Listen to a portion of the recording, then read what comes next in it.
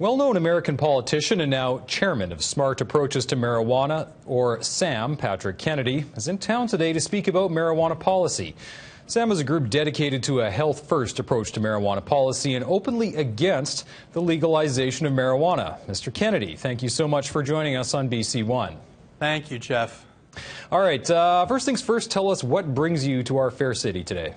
Well, I think it was ironic that your story just preceding me was about education, because how good can it be for our kids to achieve their educational attainment goals when there is a wider availability and promotion of a drug called marijuana that is going to impact their cognitive development, their brain development. So my wife's a school teacher. You know, teachers in my country are starting to get docked, calling it pay for performance. In other words, if they can't get the kids to learn at a certain trajectory, their pay gets cut. Well, when these kids have so many drugs being, foisted on them because there's advertising dollars, selling them alcohol, selling them cigarettes, now selling them marijuana, particularly in Colorado, I just think that it just becomes overwhelming on our young people, and I don't think that's good for our future, and certainly it's not good for education because kids can't learn if they're high. All right, I've read this morning that yourself and your group, you're watching Washington very closely, you're watching Colorado very closely, and you expect bad things to start happening. What are you seeing so far?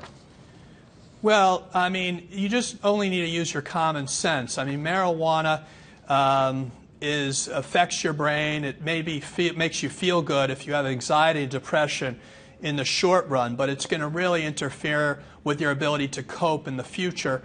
And unfortunately for people who have a predisposition towards addiction or mental illness, if more people are smoking, more people like that are going to get exposed, and more of them are going to befall these kinds of tragedies that come with psychosis from using marijuana, or the kind of cognitive delays that we have seen in these longitudinal studies in other parts of the world. So it's just about trying to stem this from ever getting out of control. And I really worry about the commercial aspect of this, because with legalization, you're now going to have a commercial interest in targeting, marketing towards kids. You know, you're going to have this great packaging, celebrating using marijuana, much like liquor is advertised. And I just don't think it's good for our country to have more of these things kind of targeting vulnerable kids, particularly those that are going to be vulnerable to addiction and mental illness. All right, and moving back to our country, there's a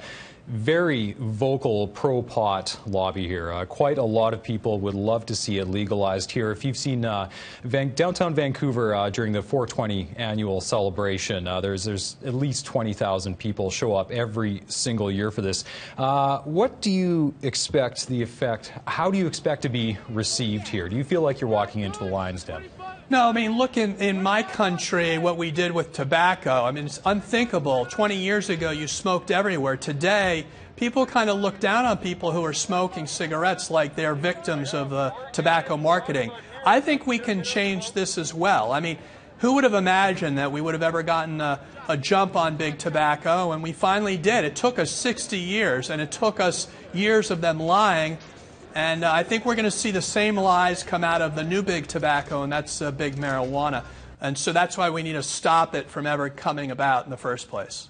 All right. Now, was this final question for you? Is this something that is this an idea that you came to gradually over years? You've had some well-publicized issues with substances. Is this part of it? Is this part of your personal journey?